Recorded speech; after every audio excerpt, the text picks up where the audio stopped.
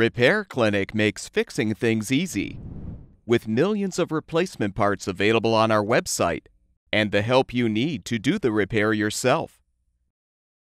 If your refrigerator's Icemaker is not working, here are the top 6 most probable causes. The Icemaker will not produce ice cubes efficiently if the freezer temperature is too high. Ideally, the temperature should be set between 0 and 5 degrees Fahrenheit. If the freezer temperature stays above 15 degrees Fahrenheit, there is probably something wrong with the appliance's cooling system. This can be caused by accumulated debris on the condenser coils, preventing the coils from properly dissipating heat, the failure of the condenser fan motor to properly circulate the air, or frosted-over evaporator coils restricting airflow. The evaporator coils being frosted over indicates a failure in the defrost system, which is caused by a defective defrost control, heater, or thermostat. The refrigerator's water inlet valve controls the water being sent to the Icemaker tray. The inlet valve can fail both mechanically and electrically.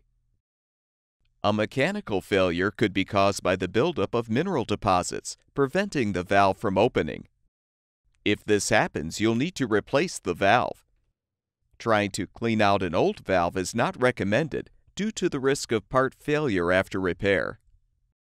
To determine if the inlet valve has failed electrically, use a multimeter to test the valve solenoid coils for continuity. If one or more of the coils test negative for continuity, the inlet valve will need to be replaced.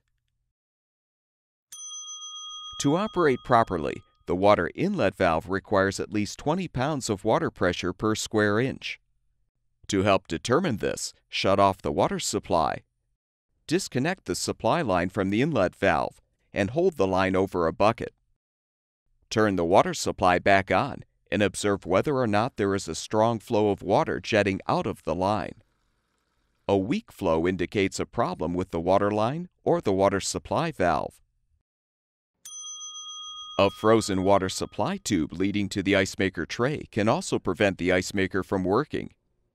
You can thaw the supply tube by heating it with a hair dryer, but be aware that a frozen supply tube is usually caused by insufficient water pressure or a defective inlet valve. The door switch disables the ice dispenser when the refrigerator door is open. A faulty door switch will prevent the dispenser from working even when the door is closed. As with the water inlet valve solenoids, you can use a multimeter to test the door switch for continuity to determine if the part has failed or not. One of the components inside the Icemaker assembly itself could be malfunctioning. Since these components are usually not sold separately, you'll need to replace the entire assembly once you've ruled out the other probable causes. For additional troubleshooting information, enter your appliance's full model number in our website's Repair Help search bar. At Repair Clinic, we make fixing things easy. Thank you for supporting the production of these videos by purchasing your parts from our website.